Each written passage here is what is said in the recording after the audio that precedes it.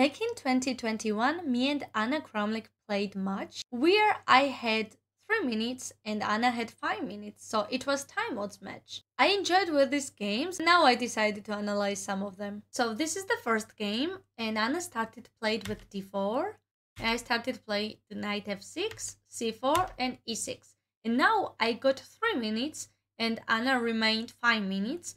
That was the point of this match. And I remember Anna was the one who suggested this idea of the match. And I was really excited to agree because before this match in 2021, back in 2020, we had so many collaborations, so many regular kind of matches, handed brace, etc. So we wanted to try something new. And I found it really interesting. Knight c3, bishop b4, queen c2, castle, e4, and d5. I remember that Anna is playing many times this variation, even now, and back then she was playing this almost all the time against me.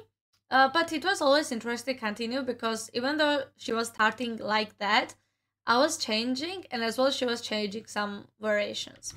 Knight on e4, bishop d3, and c5.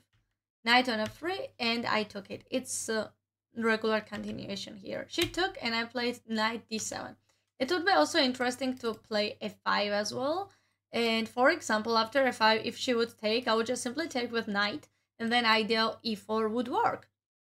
But here I decided to play knight d7, and she took, which was kind of mistake. Would be much better to play bishop on f4 in order to protect this pawn, but it's still equal position and good play for me after queen on h4.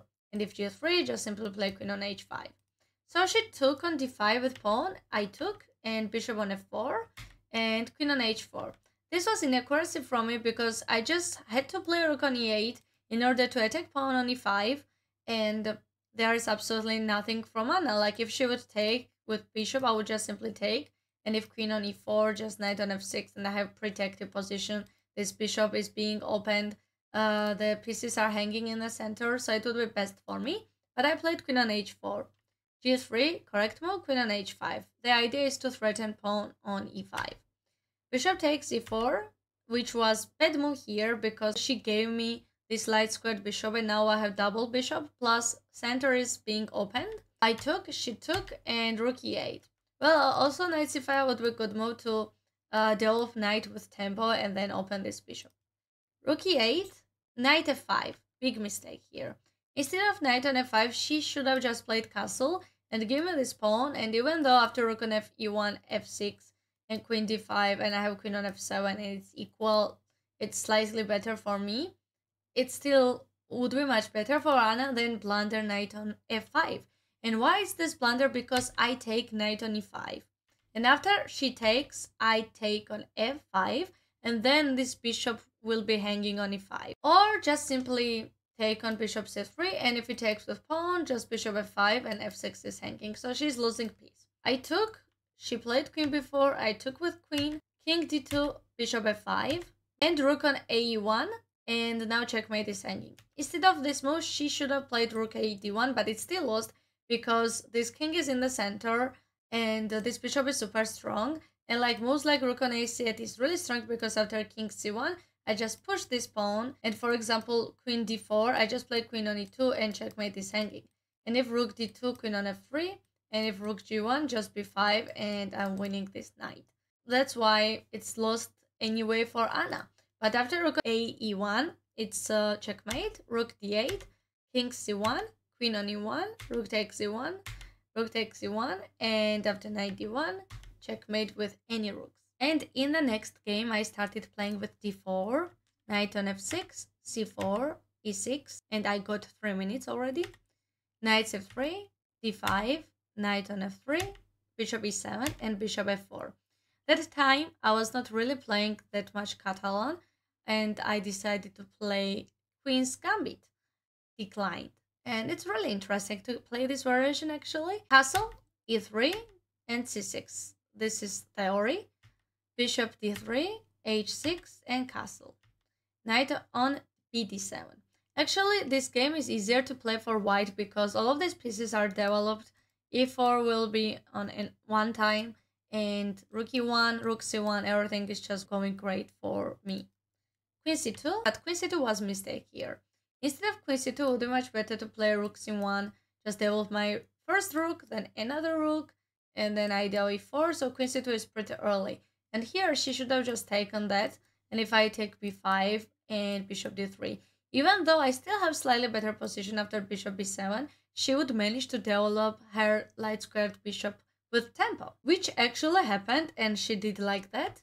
Took b5, bishop d3, and bishop b7. And I played knight e4. Another mistake.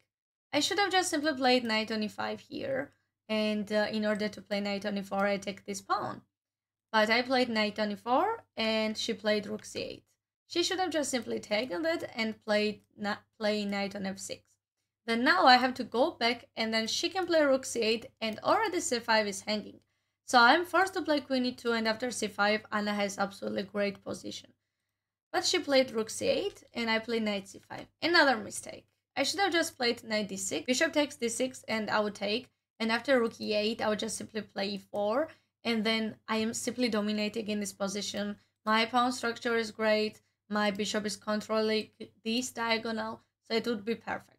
But as you can see, it was blitz, no increment, and we both were probably in errors, and that's why we were making these mistakes, which is really common for short time control chess. And she took, and I took, and queen d5. Another mistake. She should have just simply taken that, because if I take here is queen d3, and now, even though I still have slightly better position, she would manage to trade these bishops and would have more chances for the draw. After that, and after b4, this bishop literally becomes dead due to this pawn structure. Rook on fd8, and now I am simply winning. It's not that I'm winning materially, it's because I'm winning positionally. After knight on e5, which I should have played, this queen seems like trapped, and only move she will have is rook f8, and then after rook on fd1, it's just absolutely nothing. After queen d8, here is bishop on h7, and that's all. And I'm just winning this queen. So that's why knight e5 would be much better instead of rook on ad1, but it's still big advantage for me. Queen on h5 and h3. It's not a mistake, but would be much better just simply to play a3, protect this pawn chain, instead of playing h3, a5, and knight e5. That's the reason I should have played a3 to protect this pawn on b4 and not let Anna create this counterattack. Rook d5, strong move. Bishop e2 and queen on f5. Now Anna is doing great. I was literally winning this game, but now I ended up quite equal position. Bishop d3, queen on h5, and I played queen b2. And after she took, now it's absolutely equal, because this pawn is hanging. She would get a file opened. This queen is free, so it's absolutely nothing for me. Queen on f5, bishop d3, and I played e4. I went to the risk. If she would take on rook c5, there is queen b4, and now I have worse position after rook e8, because she would protect this bishop and I have absolutely nothing. But she sacrificed rook. She probably wanted to take pawn on e4. I took with rook and knight on e4. And after rook d7, I'm just simply winning here. Bishop c5, rook takes b7. I have exactly extra rook. Knight c3, queen d2, knight e2, king on h1, bishop d4, and knight on f3. I'm doing absolutely great here. It's absolutely winning. Knight on f4, and queen takes f4. Bishop f6, queen b4, e5, queen e4, c5, rook b5, c4, queen g4. Just trying to simply trade these queens, because as you can see, when you have extra piece, you need to trade as many pieces as possible, but don't trade pawns, because if you trade all pawns, it will end up as a draw. Queen takes g4, h takes g4, c3, rook c1, e4, knight e1. Just trying not to let Anna to counterplay because of this pawn on c3. Bishop g5, rook c2, bishop d2. She's doing great. She just wants to protect c3 pawn and create some counterplay. Thankfully, I had rook b1 to protect my knight. e3, I take, she took. Knight on f3, bishop f4, rook b3, and take this pawn. Final threat is removed. Took, bishop e5, and I'm just simply winning everything here. And here She lost on time, but she was simply losing this game. This match contained other games as well, but these two games were the highest accuracy I played, and in the end I won this match. And hope you enjoyed, and give a like and subscribe.